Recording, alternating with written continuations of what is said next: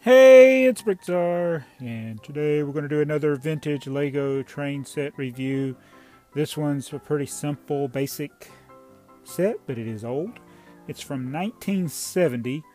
It's set 126, the Steam Locomotive, or a push steam locomotive. It's very simple. It's pre-minifigure, although a minifigure I think can almost fit in there. We'll see in a second.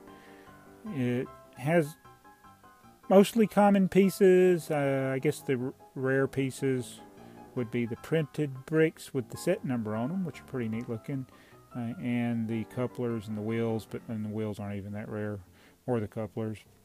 It's just built on a 6x16 plate. It can be converted to a motorized train if you have set 103. I'm not going to convert it on this video.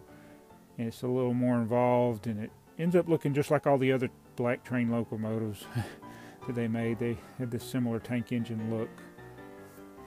So let's look at it closer. All right, here's a closer look at it. I love the gold printing. A lot of the train sets had brick.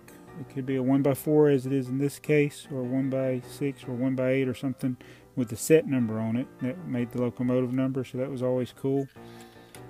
And same on the other side. Then you have these wheels that are just on the old wheel holders. These wheels would, sometimes they would say, have something on the inside, like this has got the car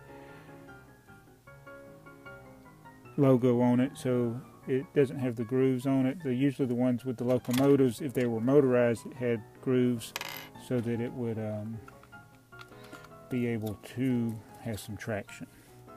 Let's put this thing back together. But since this is just a push locomotive, you didn't need those type of wheels. And if you got set 103 to convert it to a motorized unit, then you'd use the wheels that came with set 103. Let's see if a minifigure can fit in here. A little uncomfortable. Take it off. Oh no. Fix his legs. Alright, I'm going to drive the train.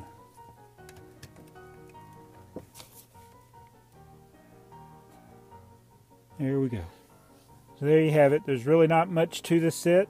Just basic plates, bricks, some slopes, these little red windows, which aren't terribly rare.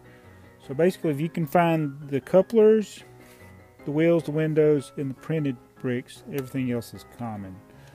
So not an expensive set to make, but a vintage one nonetheless. It's from 1970, the push locomotive, steam locomotive. Thanks for watching this review. Please comment, like, and subscribe. This is BrickTsar.